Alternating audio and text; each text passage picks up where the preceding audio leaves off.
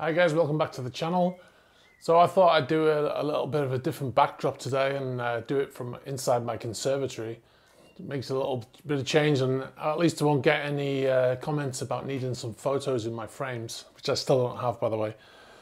So I wanted to cover a couple of things today. I wanted to do an update on the heavy lifting vessel that got into trouble off the coast of Norway recently. Just to update that the vessel was recovered and it was towed by a salvage team, Schmidt Salvage. You might remember them from Suez Canal. And it was towed into a port, whose name I cannot pronounce, so I'll put it up on the screen. So it was saved. And so that's a good end to the story. All the crew was saved and the vessel was saved too. There was some damage to some of the vessels that were on board as they got banged about. The green vessel that fell off, that vessel was also recovered by a salvage team. That brings me on to another point. In the first video I made about this subject, I mentioned what is a yacht transporter, and I talked about a semi-submersible yacht transporter. I wasn't trying to say that the vessel that got into trouble was that type of vessel, although it did seem to come across that way in the video. I was just talking about that particular yacht transporter because it led me on to the story of the one that got into trouble in Palma. So the one that was actually in trouble was a heavy lifting vessel. I did try to correct it in the comments, but it didn't stop 100 people from correcting it as well by telling me that it was a heavy lifting vessel. So yeah, I just wanted to clarify that fact. Another thing that a lot of comments was why didn't they use the lifeboat? So it's very difficult to sort of say exactly what happened and why, but one of the things that I noticed is, first of all, they're on the vessel got into trouble, they've contacted search and rescue have said we've dispatched helicopters, right? So I don't know, we don't know, none of us know, except for the people on board, know what the time frame was between that happening. Now, when they were told that they were going to be airlifted, the best place to do that is on an open space on the vessel, and so they went to the stern of the ship and they waited to be rescued. Now, after the winchman rescued the first person, he probably deemed it was quite dangerous because of the way the ship was moving around. As you can see in the video, it was absolutely horrendous weather, and the winchman stands a chance of getting banged against the vessel, or if he's got somebody, if he's tied onto somebody else, they both stand the chance of being banged around. So they probably made the decision on the fly to tell the rest of the crew to jump in the water one by one, and they'd be pulled out of the water because it's more safe to do so in the water. So if the water suddenly raises, or if the helicopter moves and the winchman's going to get banged around, at least it's going to get banged around in the water and not against the steel hull of a vessel.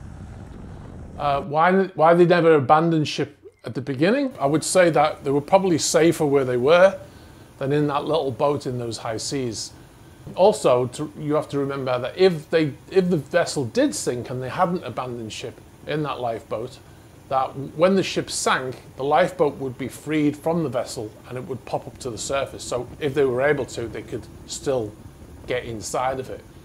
But at that point in time, they probably deemed that it was safer to be airlifted from the vessel. Now this leads me on to the actual title of this video, which is, if the vessel's abandoned, are you entitled to keep that vessel if you rescue it, if you salvage it from the sea and you tow it into port? Well, every country has its own rules on this, but there is an international rule, and they're all generally follow the international rule, which is, and it says here that the law of salvage is a principle of marine law whereby any person who helps recover another person's ship or cargo in peril at sea is entitled to award commensurate with the value of the property salvaged. Okay? Then it goes on to say that the vessel must be in peril either immediate or forthcoming. The salver, the person that's doing the salvage, must be acting voluntarily and under no pre-existing contract, and the salver must be successful in their efforts, though payment for partial success may be granted if the environment is protected.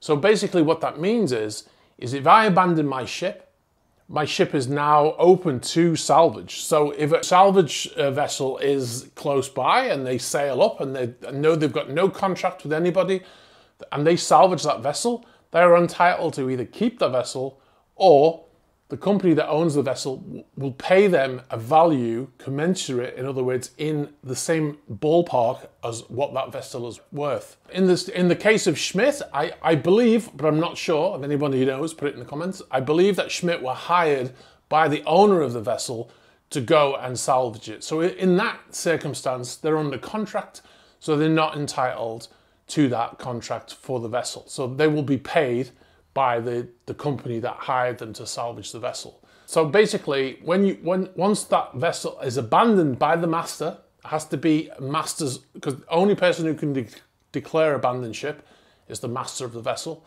If the master of the vessel declared abandoned ship and the ship has been abandoned, then providing you're not under contract to do so by the company that owns it, you can salvage that vessel and claim money to the value of the vessel. So very interesting. It does change based on different laws, but generally they all follow that maritime law. So yeah, so that's it. Very interesting. That's why you have these companies out there that do this kind of salvage. All right, guys, I hope this has answered any questions that you may have had. And also, I wanted to say that the vessel, did I say at the beginning? The vessel was recovered and it was towed into port.